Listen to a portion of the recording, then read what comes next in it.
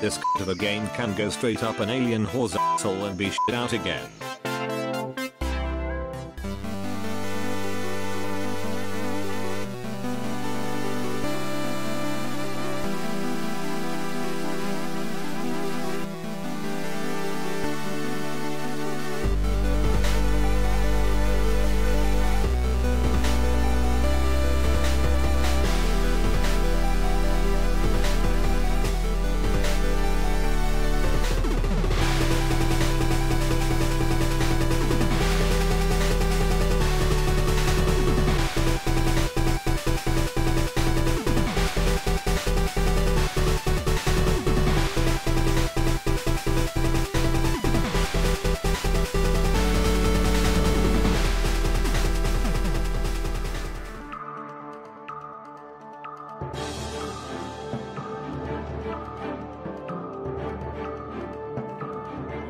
Good day everybody and welcome to VG News. This is Simon the video game reporter coming at you live from Papoose Lake, Nevada, near the top secret United States military base Site 4. Now I bet you're wondering how we came across this base. Well, we have our ways. GPS. Anyways, this base seems to be completely abandoned, so there's absolutely no worries about us getting arrested. There have been reports that a group called the Coyotes have been spotted heading this way. These reports also reported that these Coyotes may be after some top secret weapons that are being stored here. Wait, what is that noise? Whoa, Nelly! Simon! Simon, what happened? Simon!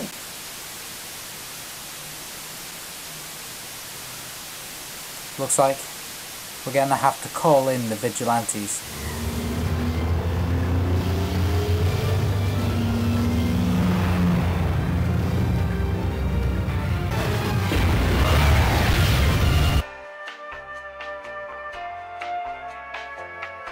Tally ho me mates, I'm Smackers and welcome to episode 2 of Just One Guy's Opinion. Last video I reviewed a game on the PS1 called Buzz Lightyear of Star Command. Now if you want to see what score I gave that game, go click the link in this corner, it'll take you right there. But anyway, today's game is going to be very different to Buzz Lightyear of Star Command. Whoop whoop! Boy howdy, it's the 70s again, and man am I excited for this one! Vigilante 8 was an awesome vehicular combat game on the PlayStation 1, and I enjoyed it immensely as a child. But how will it hold up today? That's what we're here to find out.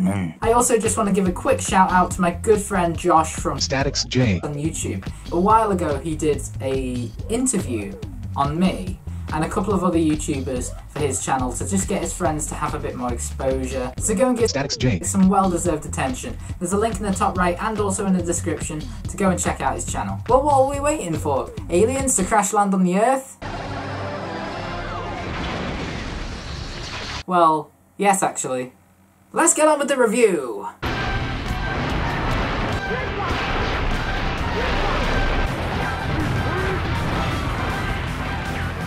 Released in 1998, Vigilante 8 is a vehicular combat game developed by Luxoflux and published by Activision for the PS1, N64 and Game Boy Color. It was often thought of as a rival to the Twisted Metal series back in the day.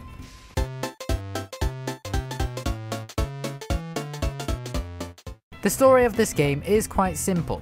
Well, it is when you look it up on Wikipedia because the game doesn't actually explain itself. It doesn't have a deep, thought-provoking plot like Inception, nor does it have any major plot twists like an M. Night Shyamalan movie. Basically, the game takes place in an alternate reality version of 1975 where the US economy is on the verge of breaking down. There is a global oil crisis and crime waves are breaking out across most cities across the world. Government officials situated security forces primarily in the cities to battle the crime waves, which is a good thing, but also isn't.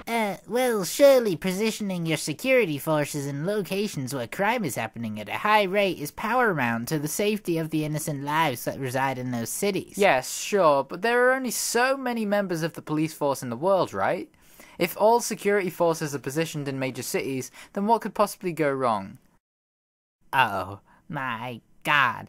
Yep, you got it, didn't you?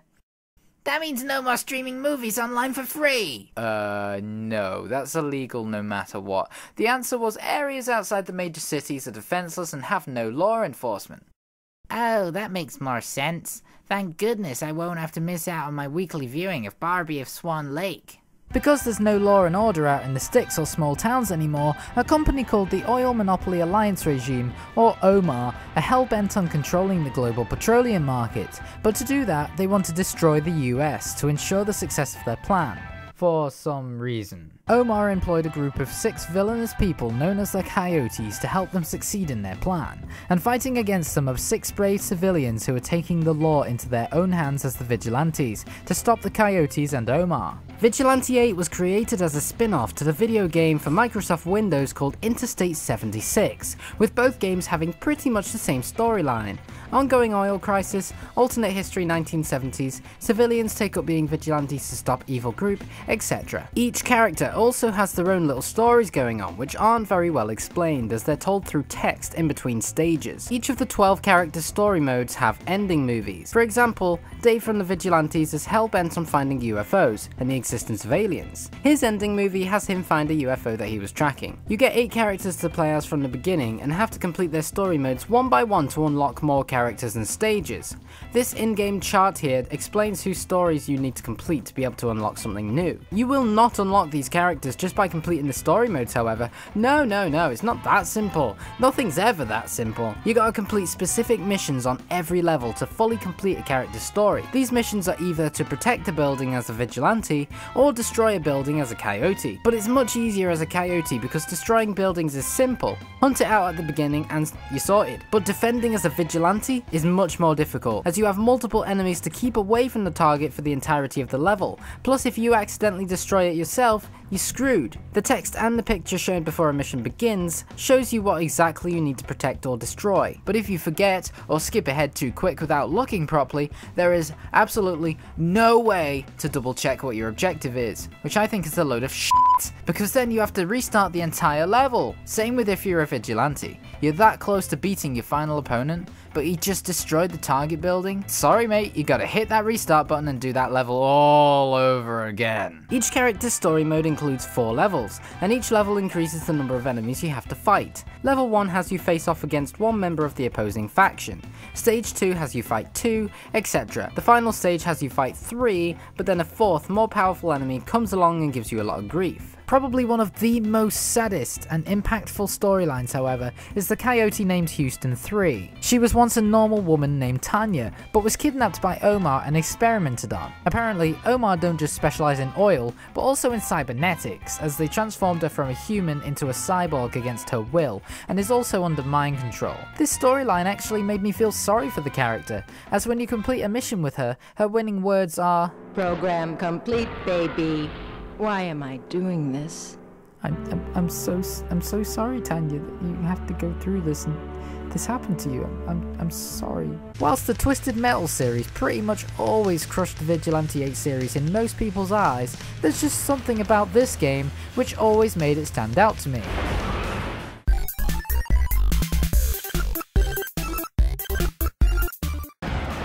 High octane, thrilling, fast-paced, exhilarating, exciting and explosive action. Boom, boom, boom! That's what this game is all about! If you're not already busy plowing headfirst into your opponent, you're shooting missile after missile at their vehicle's chassis to cause extreme damage, not just to their car, but to their pride as well. Using deadly United States secret weapons stolen from the Site 4 base in Nevada, you must play your opponents at their own game and demolish them once and for all. Rockets, cannons, mortars, mines, missiles, and special, unique weapons are at your disposal, as well as at your opponents. These weapons are found randomly generated across the stage, and you can only hold 3 weapons at a time. But if you have 3 and pick up another, you'll drop the one you had currently selected. You can pick it up again if you're quick, but if it's a special weapon that you dropped, you're screwed because you can't get those back. Alongside these limited, more powerful weapons, you have the unlimited, weaker machine guns equipped to the front of your vehicle. These aren't very damaging, unless you manage to get your opponent stuck against a wall or something and wail on them for a while. Each of the weapon pickups have 3 special weapon combos that can be used, except for the unique special weapon. For example, by inputting up, up, up on the D-pad and then pressing the machine gun trigger with the missiles equipped, You get a speed boost to help get away from enemies or jump over bigger gaps, and pressing down down up trigger with the mortar equipped launches a crater creating mortar, and so on and so on. These special weapons often cause more damage or debilitate your enemy in different ways. The game itself does not teach you about these weapon combos, so you have to learn about them yourself. However, your car's horn goes off when your weapon combo input is successful. Each character has special weapons which are unique to them. These special weapons can be obtained randomly in a random weapon crate, or can be guaranteed in the more rare, green, special weapons crates. You'll also notice these crates are the ones that the Coyotes stole in the intro movie. As you can expect, these specials are the strongest weapons in the game, but they all have their own reasons for being OP hacks. Chassis Blue's special stalls the opponent's vehicles and deals a little damage, while Slick Clyde's lightning bolts aren't very accurate but can deal quite a bit of damage and can sometimes stall the opponent. There are also special power-ups on the battlefield that you and your enemies can pick up to help turn the tides of war. The wrench power-up is your best friend in this fucked up world. The respawn on these wrenches is quite uncommon, so use them wisely. I'd marry the wrench if I could, so that it could never leave me again. Oh, Wrench, you were always there for me when I needed you the most. You were there to look after me and bring my health back up again. I remember the first day we met just like it was yesterday.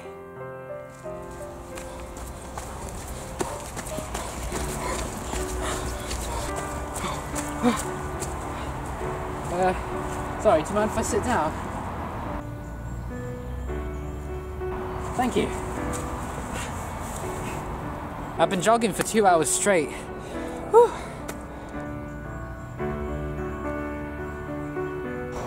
Hey, did you hear about the runner who ran for 3 hours but only moved 2 feet? Well, he only had 2 feet. Oh, that's a good one. Oh, come on, that was one of my best jokes. Alright, see if you can do any better.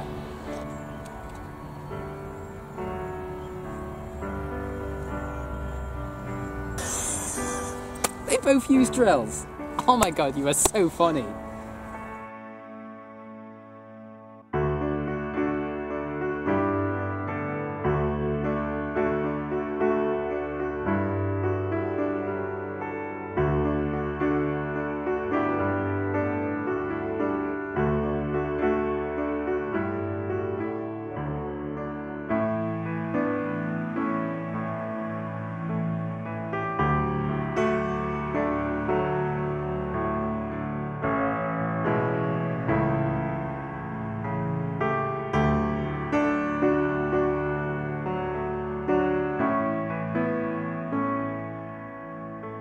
And then, that incident happened. It was the worst day of my life. I've never met someone so amazing as you. For the first time in my life, I feel like I've met someone literally perfect. You're beautiful. You always make me laugh with your silly jokes. Plus you have really nice curves. You've made my life worth something. I'd be lost without you, and, well, I've been doing a lot of thinking. And we've been going out for a while now, so I thought this was the perfect time.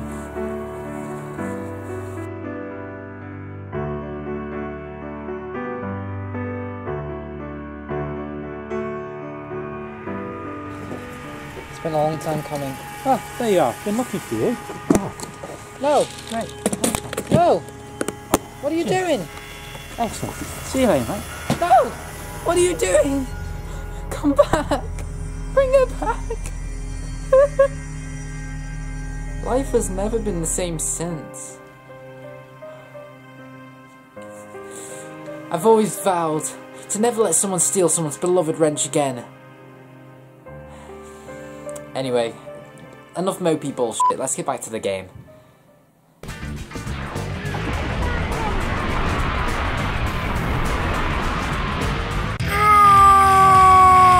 There are 8 decently sized stages to play on, as well as 2 unlockable stages. The Nintendo 64 version includes an extra level called Super Dreamland 64, designed in a colourful, more childlike fashion to highlight the juxtaposition of a violent game being on a console, home predominantly to games more aimed at kids. The stages themselves aren't huge, but for the PS1 they are decently sized for 4 vehicles to battle it out all at once. Each stage is home to their own hazards as well, some of which are player activated. Take the airfield for example. You can call in a bomber plane to drop bombs on the opposing vehicles by driving under this wire. Now let's talk about the HUD for a moment. In the top left, you have a radar.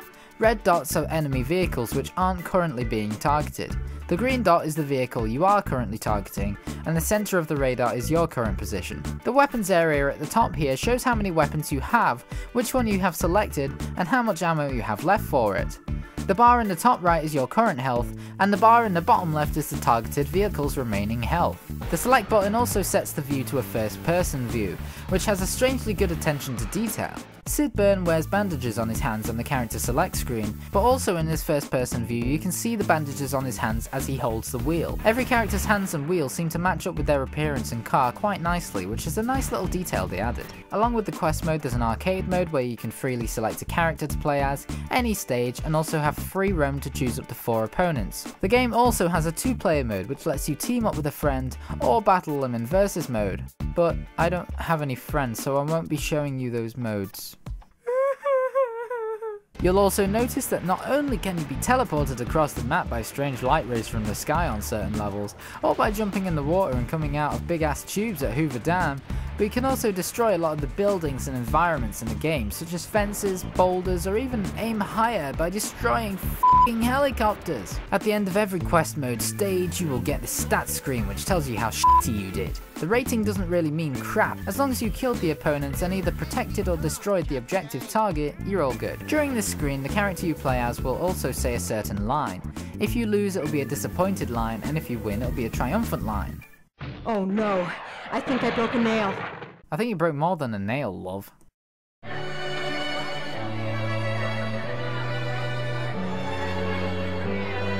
Though the gameplay may be addictive, the graphics for this game are not so great to look at. You often see bits of the landscape or vehicles flashing in and out of existence, especially the backgrounds. Plus, I also feel like the vehicles look quite choppy at times too. I would say it's due to the limitations of the PlayStation 1, but other games like Crash Bandicoot didn't seem to have the issues of flickering graphics. Choppy models maybe slightly, but not this bad. I mean, yes, it most likely was the limitations of the PlayStation 1 that caused this, but the sequel to this game, titled Vigilante 8 Second Offense, it seemed to improve quite a bit on the graphical bugs, at least in my opinion. It wasn't as choppy, and the graphics weren't flashing in and out as much. Now don't get me wrong, I like how the game looks, I just think it could have been refined a lot more. The sound for this game is probably one of my favourite aspects of all. You have multiple different tracks in this game to listen to as you fight, some more funky, some more heavy metal or punk. What's a car destruction game without a cool ass CD in the radio? I also like how the PS1 version allows you to open the console and replace the game disc with a music CD, which lets the player listen to their own music as they continue the level. I have a pen, I have an apple. Okay, next track. Your mission in each level is to arrest the bad guy. The audio recordings of the characters' lines are a bit low quality, but not disastrous. But the sounds of the weapons going off can be quite overbearing, especially when you activate special attacks for the missiles. Overall, I like the sound in this game, especially the music tracks. The controls are mapped out in a simple, understandable manner. X is accelerate, square is to brake, L2 fires weapons and R2 fires your machine gun, etc. Now, I actually wouldn't say this game has too many glitches, I'd just say it has a few little occurrences. To explain, we're going to go back to Papoose Lake, Nevada and speak to Simon, the video game reporter. Simon? Simon, are you there? What happened to Simon? Looks like those shitty coyotes got to this poor lad. Yes, that stab wound was definitely done by those c***s. Their cars must come equipped with f***ing butcher knives or some crap. Rest in peace and all that shit. Anyway, what the f*** are you going on about? I kinda fell asleep after stabbing Simon. After watching Simon getting stabbed, so I have no goddamn f***ing clue what game you're even reviewing. It's It's Vigilante 8 for the PlayStation 1. Ah, that steaming pile of glitchy shit. I've produced less shits than that game has glitches. I've seen better vehicular combat in Final Fantasy 15, and you can barely drive in that game. The Reliant Robin has a better design than most of these up pieces of shit that you call badass cars. Some of them aren't even cars. One character drives a motherfucking school bus. It's not even a car game. It's a anything goes game. I mean, come the on. A UFO? Seriously? And they couldn't even go for a badass UFO design. No, they went for the shitty flying saucer style design with a big-headed alien that we've seen a million goddamn times. What is this? Mars attacks vehicular combat? F off, mate. I might as well take that UFO for myself and fly to a different planet to get away from the shit on this 12,742 kilometer sphere of fail and disappointment.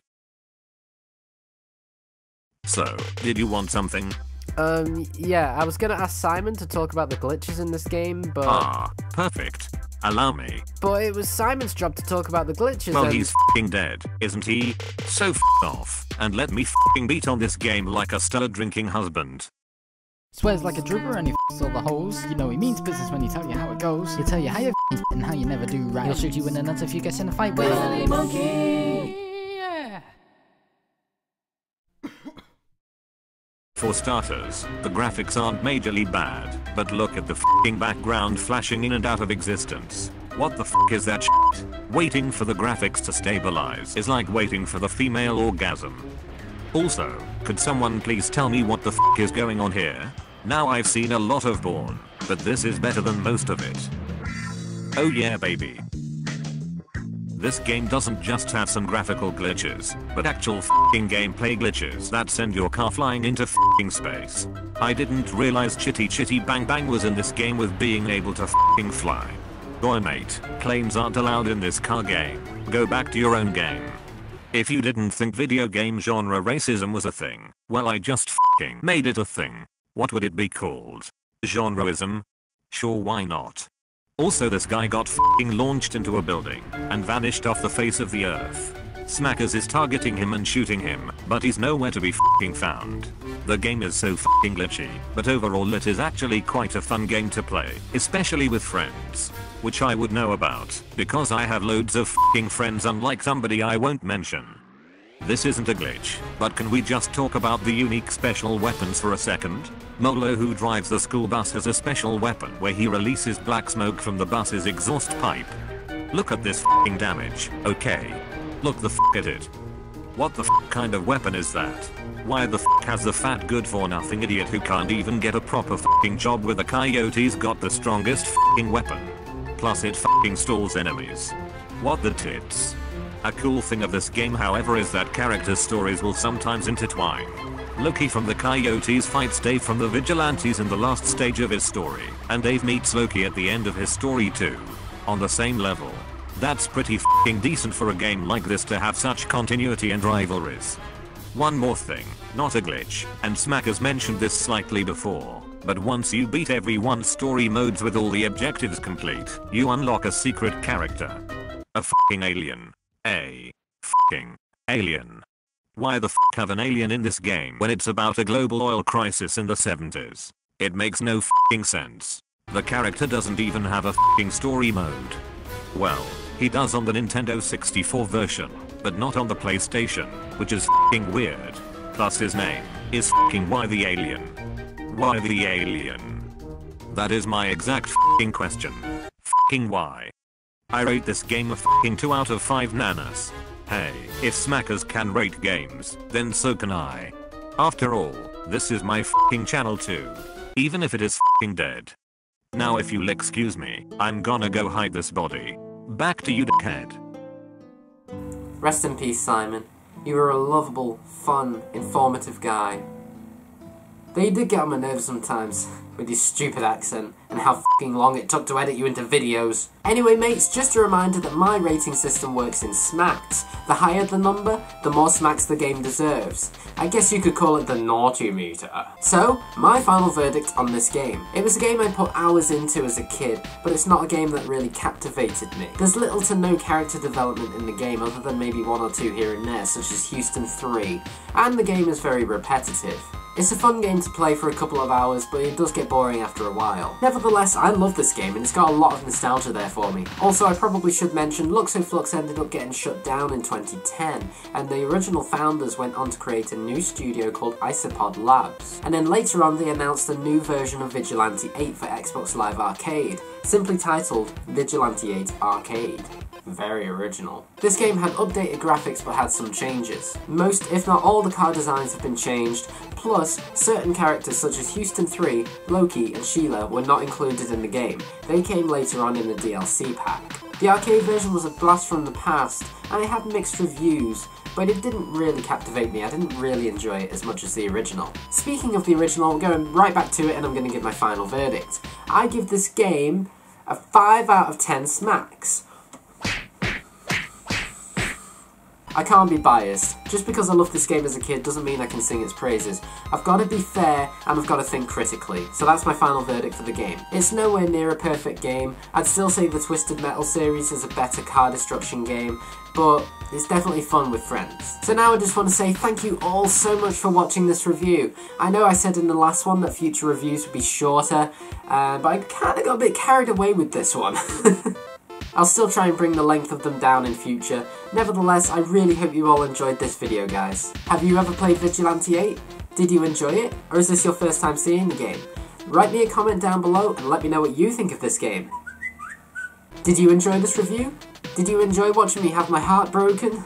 Did you enjoy watching me have my love taken away from me? Leave a like on the video down below to let me know. Her there, can we get 10 likes? 10 likes and I'll release the next video. I know it took me a long time to release this video compared to the last one. There's a good 2 or 3 months in between there, but I have no excuse other than I work in retail and it's the Christmas period. Shoot me. But really, thank you all so much for watching. I love you all. Bye for now.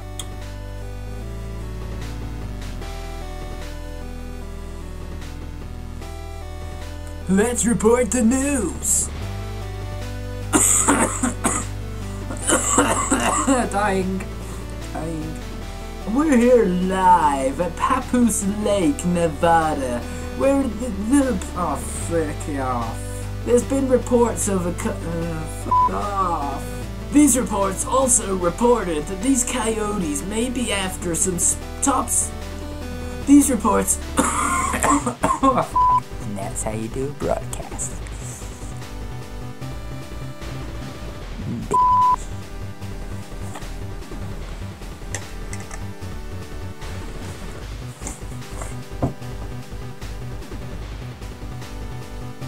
Oh yeah. Vigilante 8 on the PlayStation 1 was an amazing vehicular combat game. Vigilante 8 was an amazing... Yes, that's it. It was an amazing. It's a good amount... I've been jogging for 2 hours straight. Yeah, you look at me. You look at me. Live this up because this will be on 100 views on YouTube at this rate. It's not even on YouTube yet at this point of recording. Hey! This is an Easter egg. This is a blooper. Just my nails. This is a blooper, everyone. Don't rub his chin. Oh, sorry. I thought you'd force choking me like Shelton. Hey, did you hear about the runner who ran for 2 hours straight? That's not the joke. That's what I did. That's not the joke. That's what I did. Although this is a bit of a joke. Hey, did you hear about the runner who ran for 3... Oh yeah, turkey gibberish, gibble snots. Yeah, I know, right? I agree. It's so good. I really like it. I like beef jerky. Alright, I'll do it. It's like, I've never met someone so amazing as you.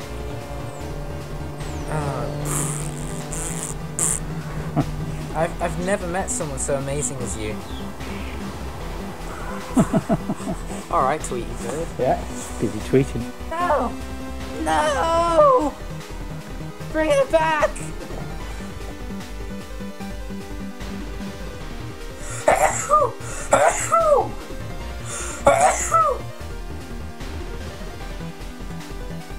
You were always there to bring my health back off.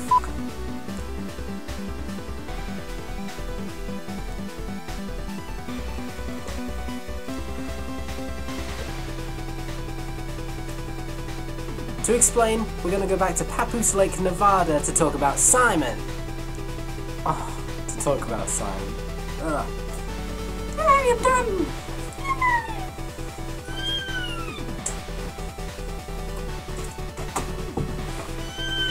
Shut up, cat. Oh wait, that was me.